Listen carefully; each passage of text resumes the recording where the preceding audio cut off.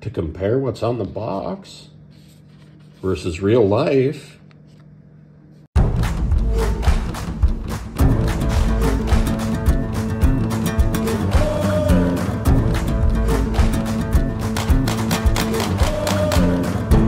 All 12, no issues. Greetings to Scrit Defenders. Today we're going to be doing a little bit of post-shoot analysis of the Browning X-Point 95 grain 380 auto. First, I'll show you the details from the shoot, and then we will cut into this block and take some measurements.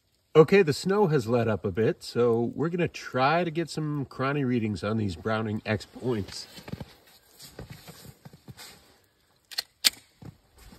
About 5 feet away.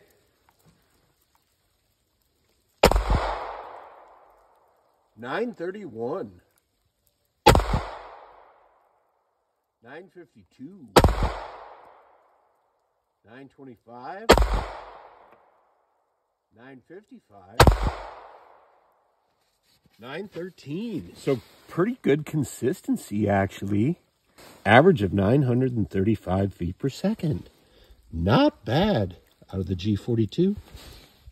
Comparing the stats we got from the chronograph with the stats on the back of the box. The expected muzzle velocity is 1,000 feet per second. I assume that's out of a 4-inch test barrel. The G42, of course, has a 3¼ inch test barrel, roughly, but that is about a ½ an inch longer than any other 380 that I have used on this channel. We did actually get pretty comparable results. Not quite 1,000 feet per second, but pretty good, honestly. Are these things going to perform as promised on the box? Well, we got a 12-inch gel block, a 3¼ inch barrel, 4 layers of denim, and we'll give them a whirl. Place your bets now.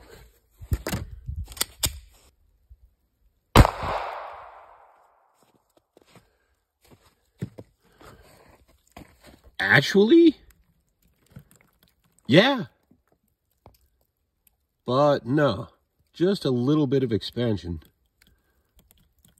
A few petals peeled back, but I'd say the Browning X-Point out of a 3¼ inch G42 is worth a shot, so to speak. The Browning X-Points do kind of perform okay in the denim test. But let's see if we can get them to overexpand and stop short in bare gel.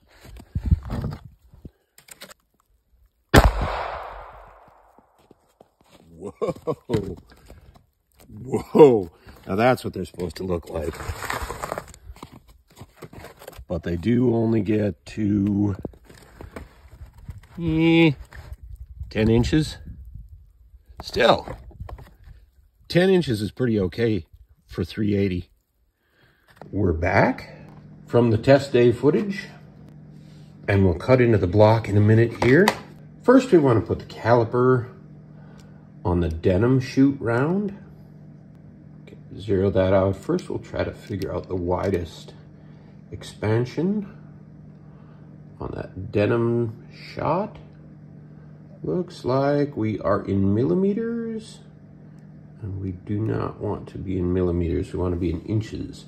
So 0.48, 48 caliber. From the denim round, you can see that it was mainly just the jacket material that peeled back. And the lead really didn't, it crushed a little bit. There's a little bit of mushrooming you can see right there. And there's the denim residue in the center of that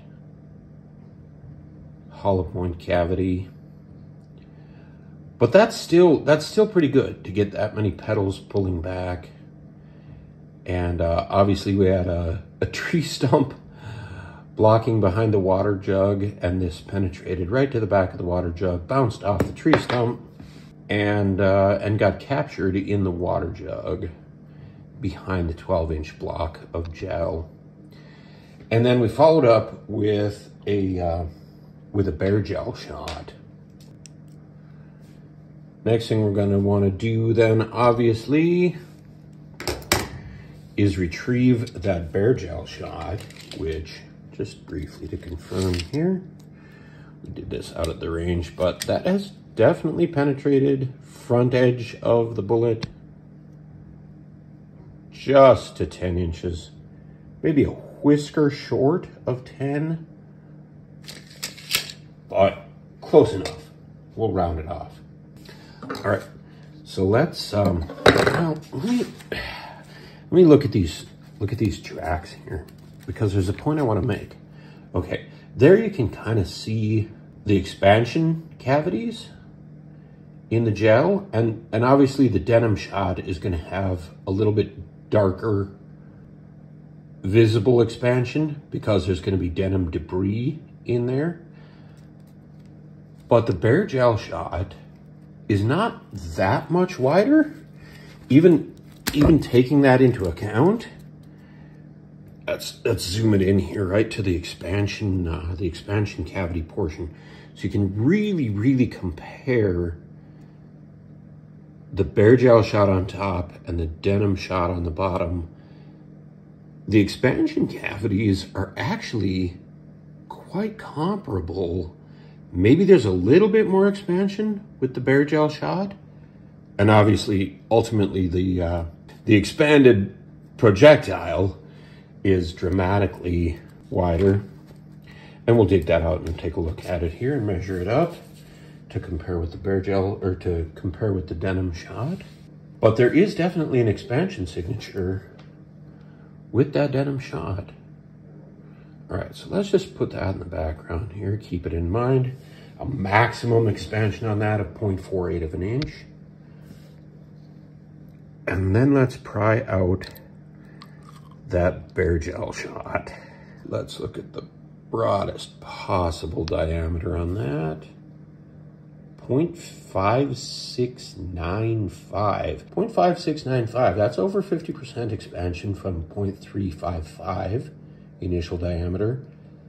That's a pretty good bullet to get 10 inches deep. Now, again, we're using a 3¼ inch test barrel, and by comparison, the other 380s I've tested are either 2.84 or 2.75 inches of barrel. So not necessarily an apples to apples comparison, and we're definitely going to have to test some rounds, particularly the Remington Golden Saber, and maybe even the Gold Dot, the Spear Gold Dot, to get a more apples to apples comparison, because I think the extra ½ inch of barrel really is producing quite a bit of additional performance. I think the Glock 42, in addition to having a heavier spring and being an excellent 380 plus P platform, will also probably produce better results out of sort of the high-end 380 rounds that we have tested in the past. So we're probably going to have to retest several of those before we settle on a round that is the best. And plus P is not SAMI spec in 380. It is in 45 ACP, it is in 9mm, it is in 38 special. Plus P is definitely SAMI certified in some calibers, but it is definitely not SAMI certified in 380. So I wanted to get a gun that I was confident shooting 380 plus P out of. And I have to say, I'm startled so far at how accurately I shoot the G42. Maybe it's the fact that I'm kind of used to the revolver, you know, kind of the Smith & Wesson's sight picture, where you've got a groove and a front sight. But that putting the ball in the basket, that really works for me. Regulars to the channel know that I have a bit of a handicap, but that's kind of a side point. The Browning X-Point Defense 95 grain 380 is actually pretty powerful out of a 3¼ inch barrel. To compare what's on the box versus real life, that bare gel shot does replicate what you see on the back of the box. To get over 180 foot-pounds of energy from a standard pressure 380 factory ammo, that's pretty good. Thanks, folks. This is Dave for DDR. Have another great week. All 12, no issues.